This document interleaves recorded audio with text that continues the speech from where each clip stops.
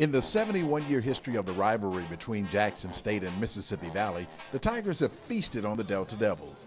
Going into Saturday's game, JSU owned a whopping 61 wins, 7 losses, and 2-tie series lead, including 7 straight over the Valley.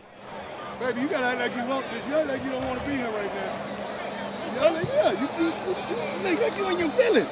Run what, coach? No, look how you're running. Everybody, watch somebody else catch the ball. Watch how they run. But for a moment, Mississippi Valley cooled off the red-hot Tigers. Shortly after receiving the kickoff to open the game, it took Valley less than a minute to take the lead. Tailback Caleb Johnson sprinted 50 yards through the JSU defense to the Tigers' 25-yard line. 2 plays later, Valley quarterback Jamari Jones hits Ja'Cory Rankin in the end zone for a 25-yard touchdown, and the Delta Devils stunned JSU with a 7-0 lead. Valley better get it while the getting is good. D.I. Love. Valley's lead did not last long at all. Shedeur Sanders guided the Tigers on a 5-play, 65-yard drive, capped off by a 42-yard touchdown pass to Cocoa Beach, Florida native Willie Gaines. Wait, no, you're Cocoa, Florida. It ain't Cocoa Beach, it's Cocoa, Florida. It ain't Cocoa Beach, it's Cocoa, Florida. JSU's offense continued to move in the right direction as Savion Wilkerson scores on an incredible 30-yard run, giving JSU its first lead of the day at 14-7. Touchdown, Tigers of Jackson State. 30-yard touchdown. The Tigers' defense then banded together and kept Valley off the board the rest of the day. Devontae Davis' sack of Jones forced the Delta Devils into a 3-and-out to close out the first quarter. But after taking the ball to the MVSU 2-yard line, Wilkerson fumbled short of the goal line, and Valley recovers in the end zone for the touchback. The Delta Devils were not able to capitalize as the JSU defense held them to only 5 plays before forcing a punt.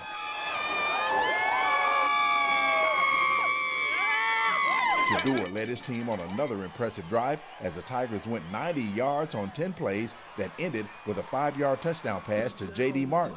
JSU went into the half with a 21-7 lead. And we missed a deep touchdown as well. This is not indicative of who we Fans are. at this time join me in wishing a very I keep saying it. I'm repetitive now. It seems like we don't want to be great. We just want to be good. To be great, to be memorable, to set your mark in the history. 25? We got to take advantage of these type of situations. My hat's off to Coach Dancy and Valley. They playing their butts off. We got to be dominant. We can run the ball. We can throw the ball. Everything is working. Everything is working. We got to take advantage of the opportunities that we have. I like your cross, man. I like that. God bless. Go Tigers. In the second half, Jackson State would force Valley to throw in the towel. Speedy back Santi Marshall opened the third quarter by taking the handoff from his own 5 and racing all the way to the Devils' 4-yard line.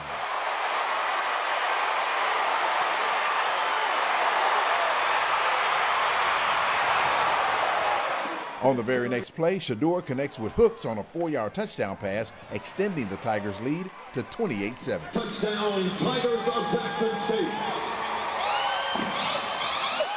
That score was part of 49 unanswered points for JSU, which included John Higgins' 20-yard pick 6.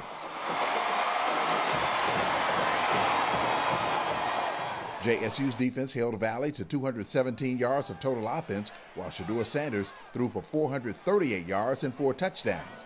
Jackson State rolled up over 600 yards of total offense en route to a 49-7 win over Mississippi Valley, the 8th straight victory over the Delta Devils.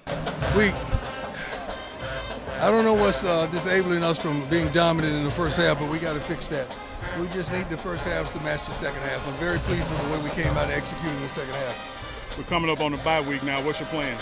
We're going to work. We're going to figure out what we did wrong, why we surrendered 7 points, why we threw an interception at the end, why we fumbled in the darn end zone. And we're going to figure out what we're not doing well and fix it. And come back out with 2 weeks of work ready for Alabama State.